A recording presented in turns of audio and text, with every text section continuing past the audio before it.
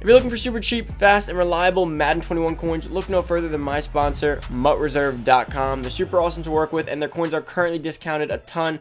Make sure to take advantage and use code Poodle at checkout for an additional 15% off your order. What's going on, everybody? It's Poodle back with another Madden Ultimate Team video, guys. And today I'm going to be going over the best players at each position on offense. Usually I do it as one whole, offense and defense combined. But that tends to be a little bit rushed because, of course, if I spent time talking about each position in depth, I'd be there for about 30 minutes. If I do partially in depth, 20 minutes, and where I give you guys that like bare minimum little quick overview of players, some more or less, it ends up being around 10, but I feel like I don't get to say as much as I want to. So for today's video, I'm just do offense today, and then probably tomorrow another day I'll do defense. And if I think that format works better, I'll start doing it that way, or otherwise I will go back to doing it as a whole. But let me know down below what you guys do prefer. Now, for today's Poodle Squad shout out, it's gonna go to Cali Country. Shout out to you, man, for being part of the Poodle Squad. Thank you so much for showing support in each and every video. If you guys want your own chance to be shouted out, all you gotta do, like the video, turn the noti bell, and comment down below Poodle Squad. And of course, be subscribed as well, which I think you have to be anyways to the noti bell on, so it works out. Now let's get into this, guys. And of course, as we do get into this, if you see some of the players you like and they're too expensive, heading over to my reserve down below in the description, guys. Coins, players, training, everything is on there. You can get discounted. If you use code Poodle, you get an additional 15% off your order. Now let's start from the top at quarterback. Now quarterback, it's pretty much a one-man show right now, and it's pretty obvious who you got to go. Now again, it depends on your play style, of course, but right now Michael Vick to me is just the best quarterback in the game. Now I'll give you guys an honorable mention, but for me, why is it Mike Vick? Now it's not just because of speed. He gets the throw power, which most quarterbacks do not get a throw power as high as him. Even some of the best, like Dan Marino, like Pat Mahomes. Now yes, if you power Dan Marino up, he will get to a 92, which is one shorter. But Dan Marino doesn't get the 91 speed with the throw power. Like Mike Vick can quite literally throw the hardest. Well, not out of every card, I'm pretty sure, but he can throw the hardest out of all the top like 3 or 4 QBs, while also being able to take off at any moment. So the dangerous part is you have to play your cornerbacks back. You have to be playing fast and quick to try to stay up and be in tight windows all game. And at the same time, while doing all of that, Mike Vick, you can just press RT and he's off. It is just so, it just throws off a whole defensive coordinator's game plan when you see you're going up against Vick. And the accuracy gets it. I mean, the deep accuracy is great, the play action, the throw on the run, even the throw under pressure is not horrible. What's really going to hurt you is the short and medium, more so the medium in my opinion, because the short is what it is. The medium actually is going to hurt you at times, but to be honest, I'll take a few ducks here and there if it means being able to just complete. And that's the other thing, it's a lot easier to play offense or you're running back and everything else if people are worrying about spying, or they're worrying about doing contains and all that other stuff, which makes it a lot easier for everyone else. But definitely Vick is going to be my quarterback.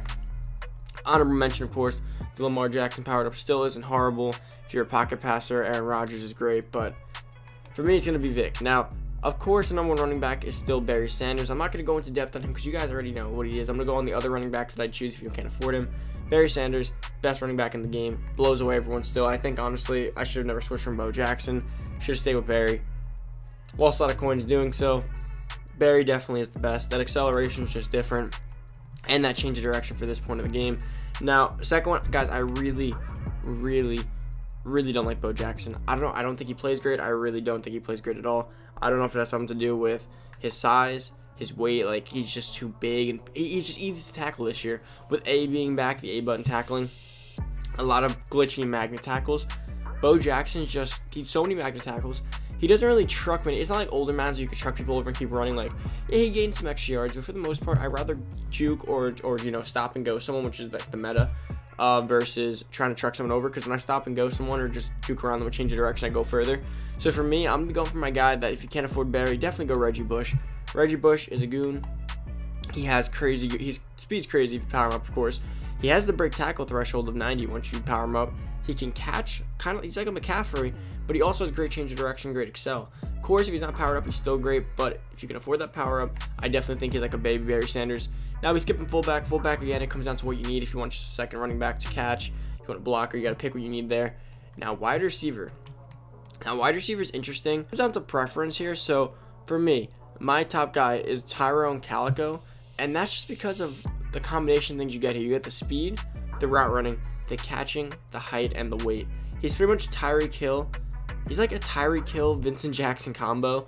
Like, I don't know how to describe it. Like, he's 6'4", 91 speed. Of course, if you could power him up, he has 92 speed while being 6'4", with 90 catch and traffic, with 90 spec catch, with 92 short route running, with an 89 medium route running.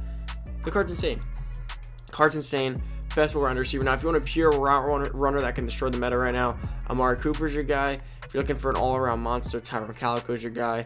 And if you're looking for a more budgety route runner receiver or a surefire catcher, you can go Vincent Jackson or Reggie Wayne, of course. Now, for me, like I said, I'm going Tyrone, and then I'm probably going, if you can't get Tyrone Calico, then you can always just go like Vincent Jackson, Reggie Wayne, and then pick up Tyreek Hill as well. But Tyrone, he can do everything. So just definitely keep that in mind. Now, at tight end, I'm going to be honest, I have Jimmy Graham. I haven't noticed anything crazy out of him, but on paper, he's still the best tight end, so I guess I got to go with him. I mean, again, maybe I'm not using him right. I've been trying to do some aggressive catching with him, some jump balls in the end zone. I mean, always in Madden, I've never really noticed Jimmy Graham's height too much in games anyways, but you still got to go with him.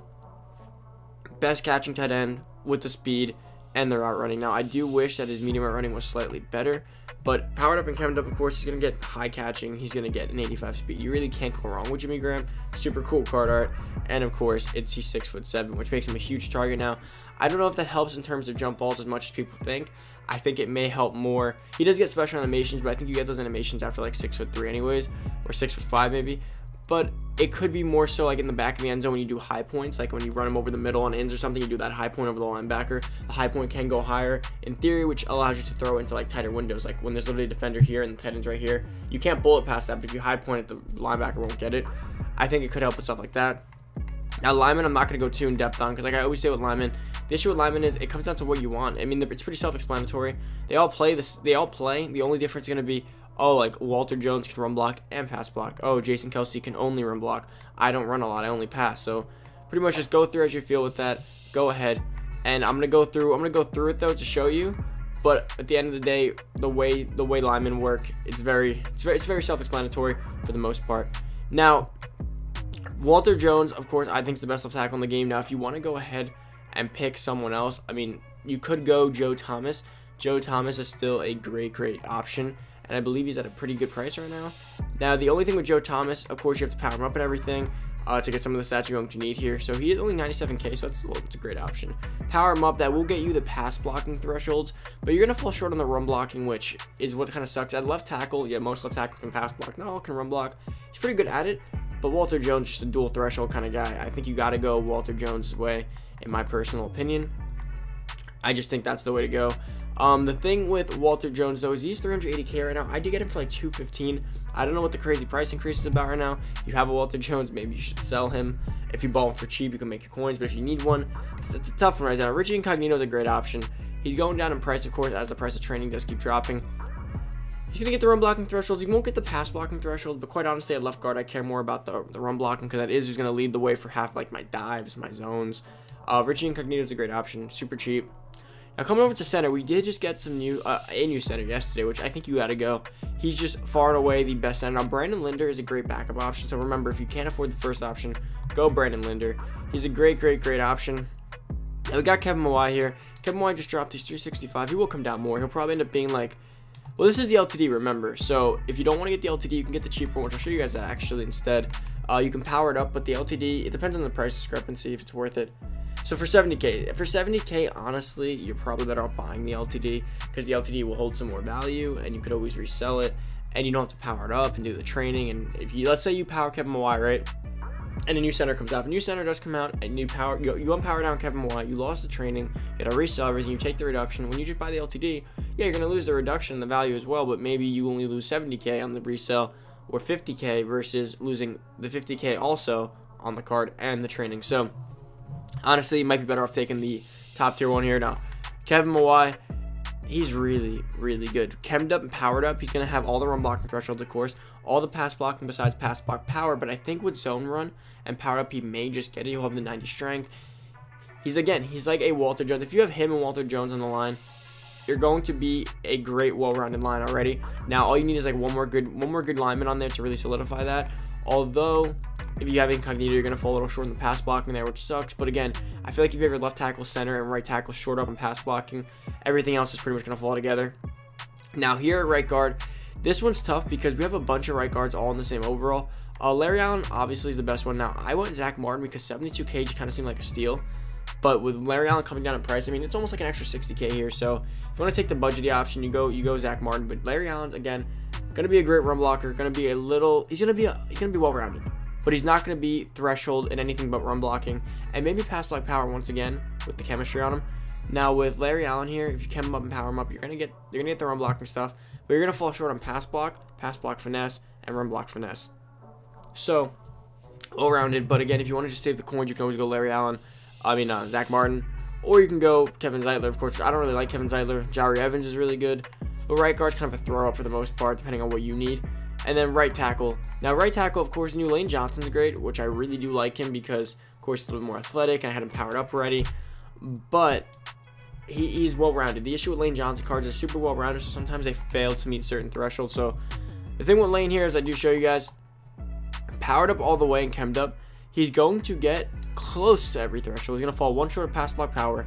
He's going to fall two short of run block finesse, run block power, and run block. One on run block. But the thing is, I think with zone run, again, if you have it up all the way, he will get the run block power, run block finesse, probably up to a 90, which means you'll be a threshold run blocker and potentially a pass block power. But his pass block's going to fall a little bit short, and he is a right tackle. Now, I like him because he's well-rounded, and he's athletic with that 83 acceleration and the 75 speed, which really, really helps with pulling and stuff. So, again, he has a lot of uses, which is why I rock with him. But, again, he's well-rounded. So, but his next card, but the thing is, if his next card, it won't come for a while. But that's the thing with Lane Johnson cards. His next card typically is just overpowered, fast. You can do it all. Now, if you just want a guy who's guaranteed to be able to, do a few things for you here, like run block, Phil Loadholt's really good. Phil Loadholt's almost identical, though, to Lane Johnson when you really look at it, though. Very, very similar in terms of how well-rounded they kind of are. So, I think it's a throw up there as well. That's why I probably should go for the cheaper option, which is why I'd rock with Lane Johnson. But, guys, that pretty much does wrap up the video. We went through just about everything here. So, to sum it up real quick, quarterback, Vic, and then Lamar. Running back, of course, Barry, but I like Reggie Bush as well. Fullback, again, it doesn't really matter. I don't really see people even use him anymore. Do with that as you will. Wide receiver, Tyrone Calico. And then, like I said, it depends on how you play, but Tyreek Hill could fill him in, or Reggie Wayne, or Vincent Jackson as a budget option. But there's plenty of good receivers. There's so many good ones, guys. Again, receivers are a tough one to take who's the top 5 because it really just depends on how you play. Tight end, Jimmy Graham, followed by, Jimmy Graham's the guy, but Tony Gonzalez isn't a far behind option. And then at lineman, I went along those right now, so you guys should keep those fresh. But that's about it for the offense. I did like this a bit more. I was able to speak a little bit more per player. So if you guys do like this, let me know. I'll do the same thing for defense. And defense might be longer because it's like, I feel like there's more in defense here to go over. Because per position, I talk a lot more than I'll probably talk on offense. Because lineman, there's less talking to do there. But that's it for the video. Hope you guys did enjoy. If you're new to the channel, you want to join the Poodle Squad, like the video, turn that noty bell, boys. Comment down below Poodle Squad. Of course, be subscribed. Thank you so much for watching. If you need coins to pick one of these players, my reserve down below. 15% off. Use code Poodle. Take advantage of discounted coins and all that. Guys, thank you so much for watching. I'm out. Peace.